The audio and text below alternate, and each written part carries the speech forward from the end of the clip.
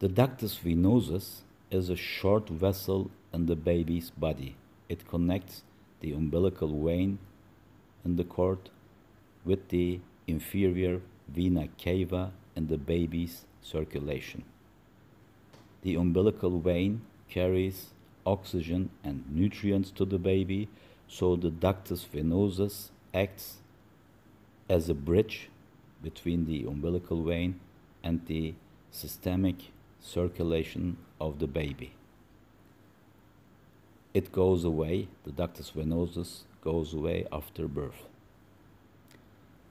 Sometimes, as you see here, at 11-14 scan, we measure the ductus venosus Doppler to look for its typical shape, if there is a reverse flow, and a reversed flow may be an indication for a trisomy 21 baby, but many babies with reverse flow are also normal.